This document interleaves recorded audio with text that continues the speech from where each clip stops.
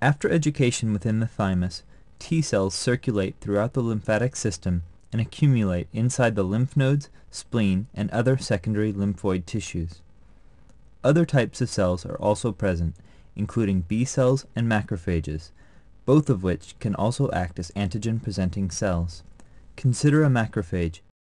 Should it encounter an antigen for which it has no specific receptors, it can still engulf it using, for example, its lectin-like receptors. This is termed non-specific internalization. The pathogen bearing the antigen is contained within a phagolysosome in the macrophage.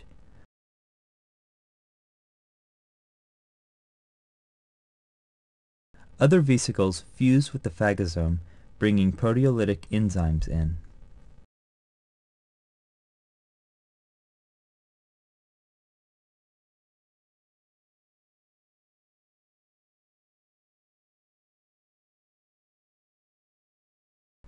Elsewhere in the macrophage, major histocompatibility complex molecules are being synthesized at the endoplasmic reticulum.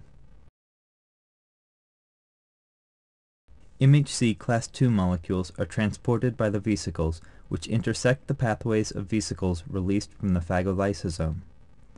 Proteolytic fragments of the antigen bind to the MHC class II molecules in a special compartment, displacing the invariant chain of the class II molecule. Loading is facilitated by another MHC-encoded molecule called DM. The vesicle containing the MHC class II antigen fragment combination migrates to the surface of the macrophage, where the contents remain attached, presented to any Th1 cells that may be encountered. A Th1 cell that recognizes the particular antigen will bind to the surface group of the macrophage using its T cell receptor plus a CD4 molecule which recognizes the MHC class II part of the presented antigen fragment. This binding alone is insufficient to trigger T cell activation.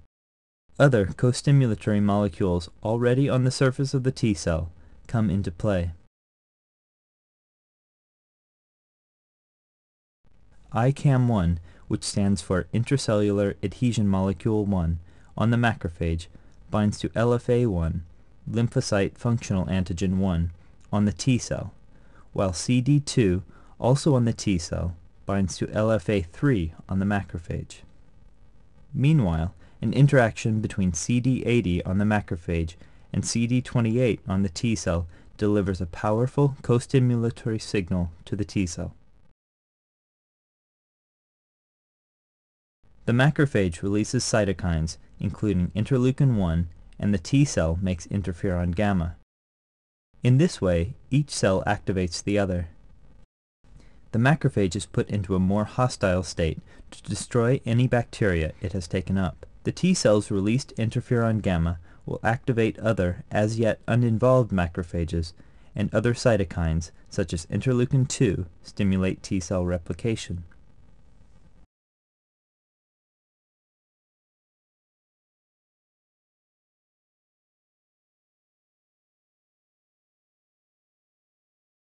The macrophage is not the only cell capable of processing and presenting antigen.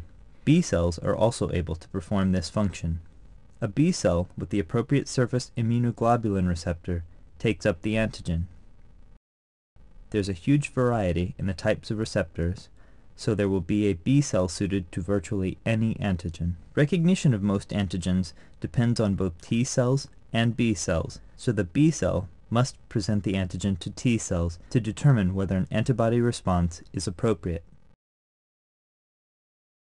The antigen is internalized and degraded by proteolytic enzymes. These cleave off peptide fragments from the antigen.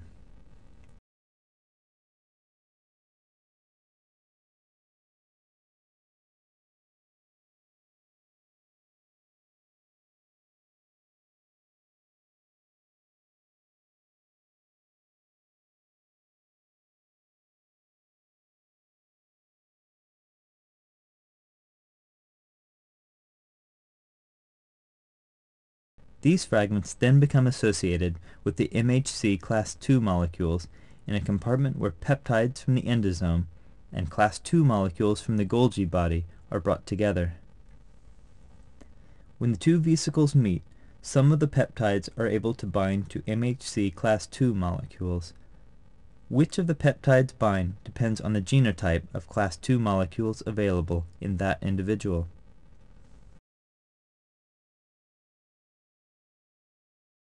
The vesicles carry the assembly to the surface of the B cell where it is presented. This antigen MHC class II complex is recognized by T helper cells. On encountering it, the Th2 cell binds using its T cell receptor and CD4 molecule. This is essentially the same as occurs between macrophages and Th1 cells. Where it differs is in the co-stimulatory molecules and cytokines involved. ICAM1 still interacts with LFA1, but is now joined by CD40, which pairs with the CD40 ligand on the T cell, and CD80, which pairs with CD28. CD40 is a molecule which stimulates B cell activation. The Th2 cell now releases cytokines, including interleukin-4 and interleukin-6. The signals cause the B cell to divide and differentiate, creating a large population of antibody-producing cells specific to the antigen. These two examples involve leukocytes as antigen presenters. They bind the fragment from the antigen to an MHC class II molecule, and so this is termed the class II pathway. In the case of a tissue cell becoming infected, for example in the lung or mesopharynx, the infected cell can be its own antigen-presenting cell. Within every tissue cell, proteasomes produce peptide samples from all molecules present in the cell, including the cell's peptides as well as any foreign ones. MHC class I is synthesized by ribosomes on the endoplasmic reticulum.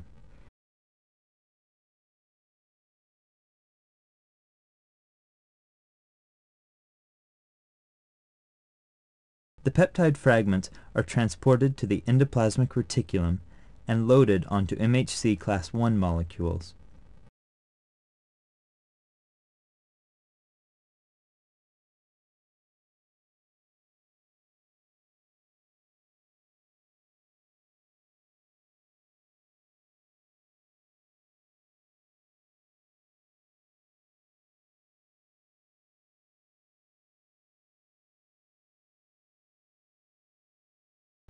The MHC plus antigen combination is then presented at the cell surface.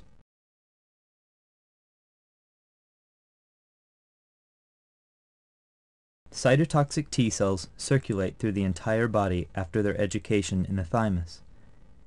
Their T cell receptors are specific to any non-self peptide combined with an MHC class I molecule.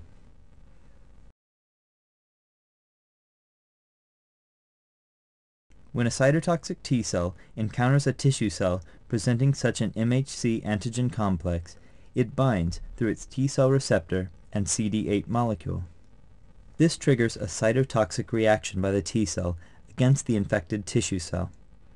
These may be mediated by direct interactions of surface molecules, or signals may be sent by cytokines. Perforin or granzymes may contribute to target cell destruction. Any of these alone, or in combination, may instruct the infected cell to die. This mechanism, using the MHC class I protein, is called the class I pathway.